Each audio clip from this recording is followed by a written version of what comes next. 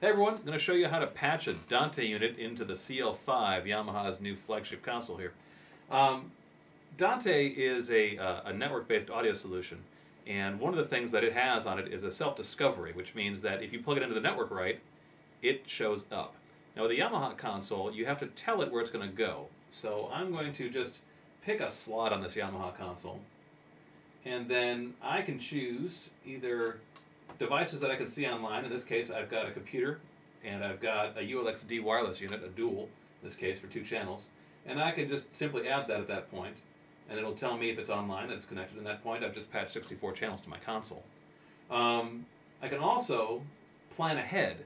And if I know I'm going to put something on, like, say, for instance, Yamaha's 32-channel Rio, which is their input device for these consoles, I can choose its ID number and say, put that in slot 3.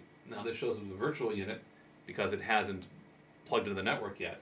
But if I plug it in and it's set right, I can then go ahead and go actually into this unit, and it dictates its outputs and inputs and how these are routed into the Dante network as well, without even having the unit plugged into the network. Pretty cool features.